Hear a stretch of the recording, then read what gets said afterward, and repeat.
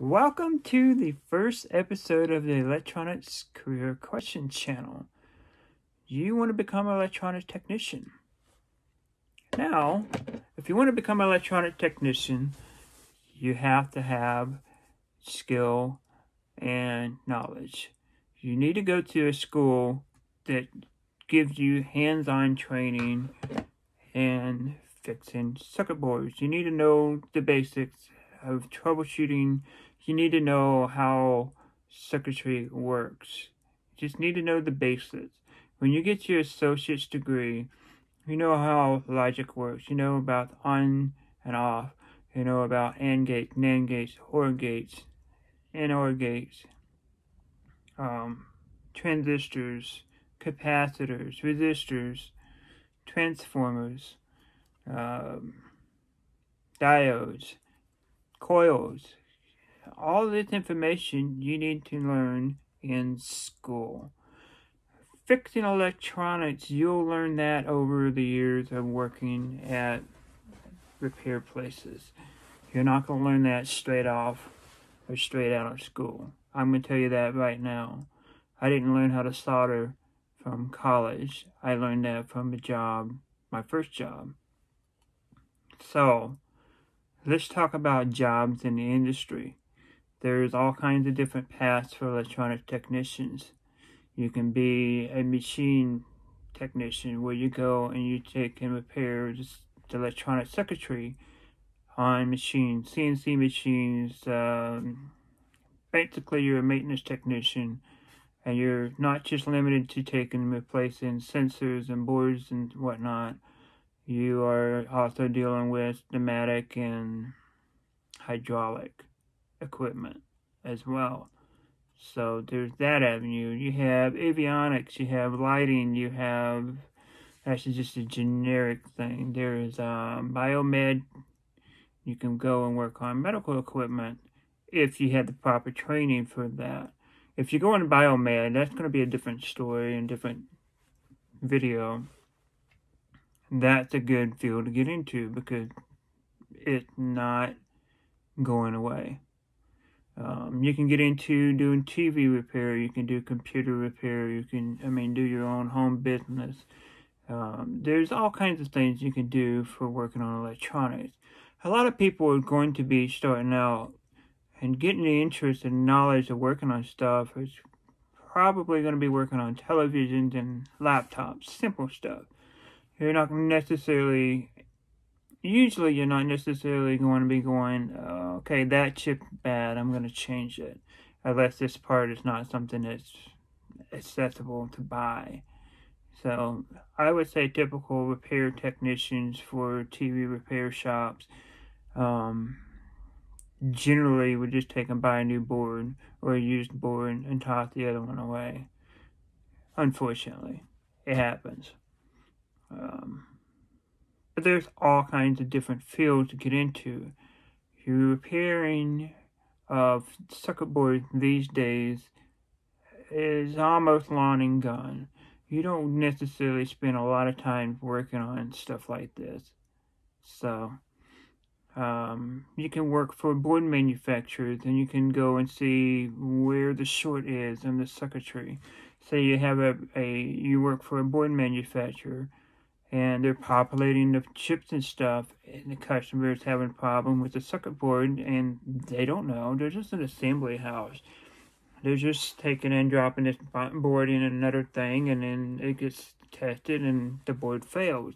So they need somebody to go and say, what's wrong with this? And that's where you come in handy, and the board manufacturer, and go, okay, this chip here is not to spec because A to Z. So that's another avenue for you to go and search for a job or a career.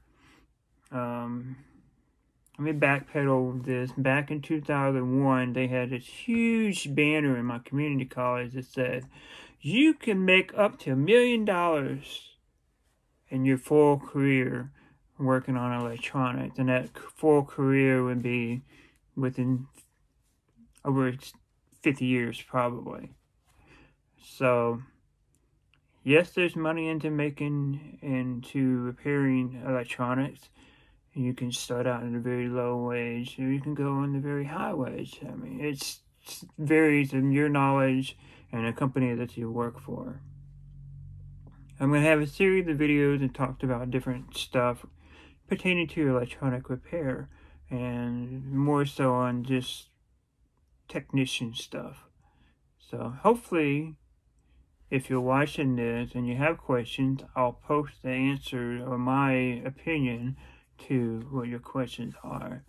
I do have an associate's degree, and I have 17 years professional working on circuit board repair, component level, and I've been working on this stuff since just before 2000. So, 20 years of working on electronics. I did take 2 years in high school and vocational school. Went to state comp for a competition for vocational twice, and that was kind of fun. Different learning experiences for different stages in your life. Generally, your first job that you get in electronics is not going to be the job that you're going to have forever. You're going to get a basic job working somewhere. You could be an electronic assembler. You can be putting coils together on the machine. You can be just a helper, somebody, an apprentice, getting knowledge of this and getting into a spot. And there's going to be another position, and you'll find it. There'll be another position out there in the second company that you're going to work for that this first company sets you up for. So don't get yourself in a spot that you're just stagnant. I worked on automatic door controllers for 10.5 years.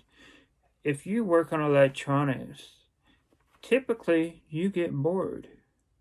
If you know a lot of information how to fix things, it's the same thing repetitively. So working on electronics, typically technicians will get bored because they're not challenged anymore. So keep that in mind. Your first job or your first occupation is not going to be the one that typically that you're going to have forever. Some people do that. They may stay there and may work there for 20, 25 years. That's not typically what you find. If it's somebody that's trying to advance themselves salary-wise or knowledge-wise, they will move on to a different company and see what that company challenges them for. Personal experience. Now, if you find a good job and it pays you well and you're happy there and you're not getting frustrated and it's challenging you and you get all your fixes from this place, then stay there. A lot of people, when they find a good place that they like, they're there for 20, 40 years. So that's typically why it's harder to get into electronic repair to somewhere, because these guys have been there for years and they don't want to leave. They're happy where they're at. It's a good job and they can repair what's needed, and why leave? So if you have questions that you would like to ask me about different stuff for electronic careers and a path that you should take and the knowledge of whatnot to get into it, just send me a question or a comment on this channel. I will say, if you're looking at getting into a specialty field like avionics, check and see if avionics has just that path. Just like biomed engineering has just that path. There's a specific training that those guys do. Now, you can get into biomed and repairing their electronics. Say you have 15 years of working on electronics, of doing various stuff. You can get a level 1, it's entry level, and they'll train you on medical equipment. Now,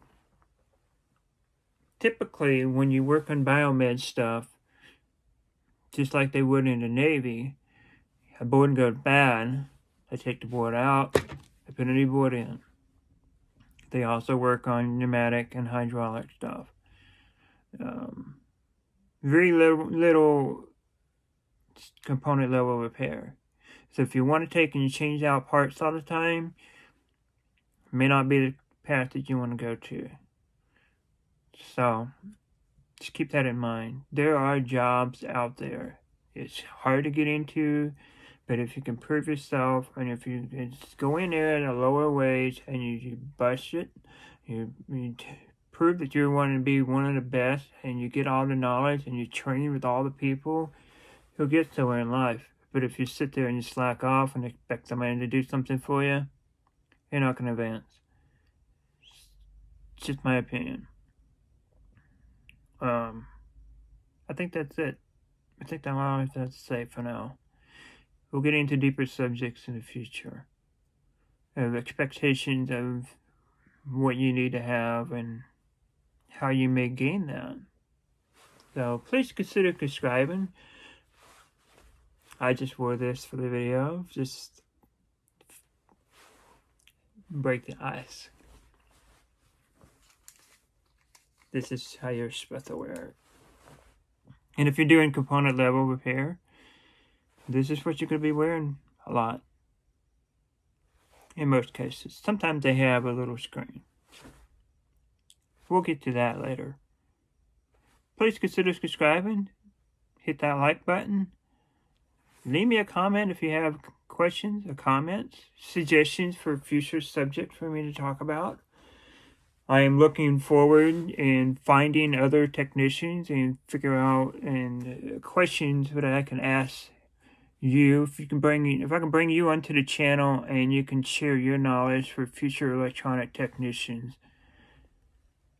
please send me a message and we'll collaborate with this. So it's just, I am trying to get the younger generation involved in working on or having some kind of sense of working on electronics, get the trade back into it instead of just being a throwaway field. So that's what I'm trying to do. So thanks if you get involved with this. I really appreciate it.